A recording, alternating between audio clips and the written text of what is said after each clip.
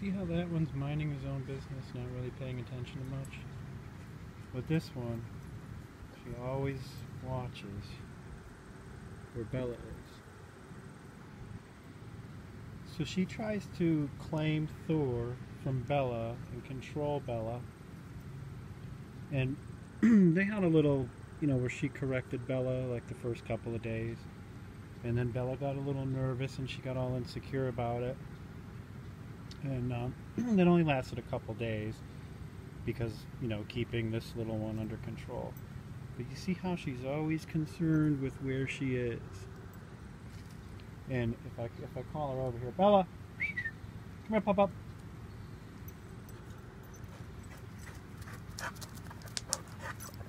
It's like she's okay, you know what I mean? As long as things don't get too amped up. But this is pretty common where you see this. She's always concerned, and then she tries to keep her away from Thor if Thor tries to play with, or she tries to play with Thor or whatever. And she just got, kind of corrected for it a little while ago. So she's not bad now, but you see how he doesn't really care what's going on. He's pretty just chill and confident over there, not worried about anything. And she's like concerned about where is that dog all the time. So what happens a lot is you get, oh, she's behind there.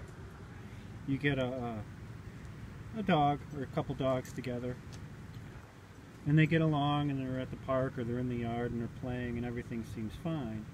And then you get home, and then you get this like interloper syndrome where the dog feels like, the other dog is invading their space, maybe they're a little territorial over it. And things quiet down and get still. The dog lays down and watches every move that the other dog is doing. That is a disaster waiting to happen. These two dogs paired together, like going home with somebody who doesn't know how to deal with it, would be an absolute disaster. Because what happens is, because she had insecurities about this before, that one over there, is that she'll be staring at her, right? And then the other dog will lift its head up a little bit and just kind of look, and then look away really quick, like a shy look. And that'll cause this dog to just spring up after her. So you see now, everywhere she goes, she's over there now somewhere. Everywhere she goes, she pays attention to where that dog is. And that is a disaster waiting to happen.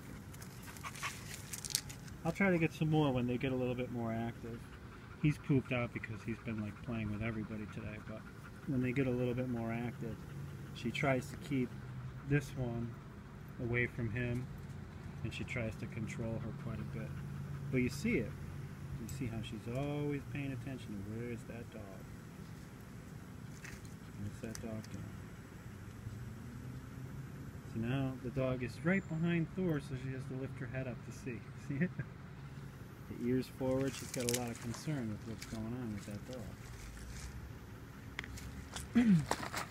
Let's get him moving. Come on, puppers.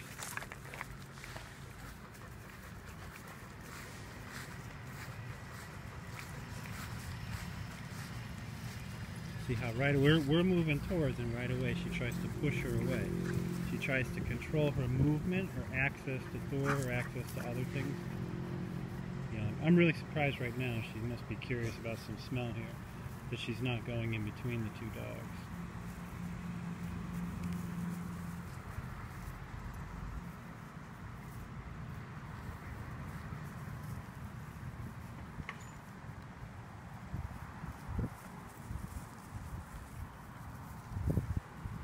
She'll even do it to me, actually.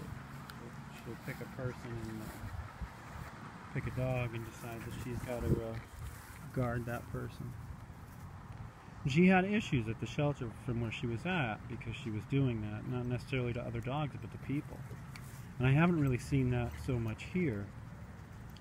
But a lot of it unleashed before, if somebody was walking her and then somebody approached, she would react and whatnot. But you see what I mean? It's like, it's okay out here, you know what I mean? She's not really very interactive with the other dog, but it seems like, oh, they get along, They'll even run around and play together. If stuff gets a little rough, she gets a little bit, like, unsure about what's going on, and she tends to get like her hackles will go up and she gets nervous about it and tries to be controlling about it, so she's got to be toned down a bit sometimes. But you can see she's still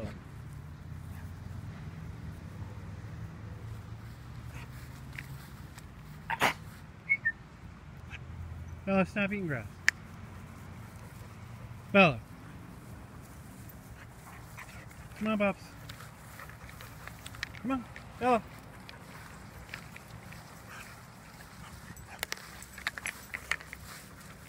See it?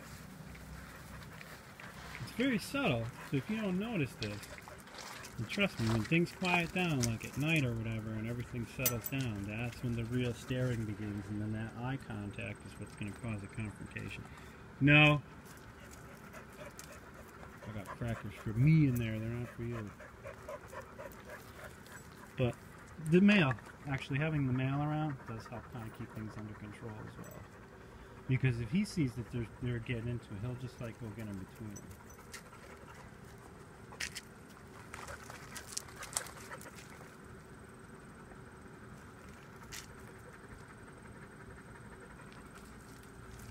See what I mean? It's like, it's not bad, it's okay. You're not really seeing like a lot of still behavior or anything like that. A little bit, but nothing too concerning. But I've seen that before, and people don't really understand why, because they think, well, the dogs, you know, they met several times and they seem like they get along and everything, and then boom, knockdown brawl happens.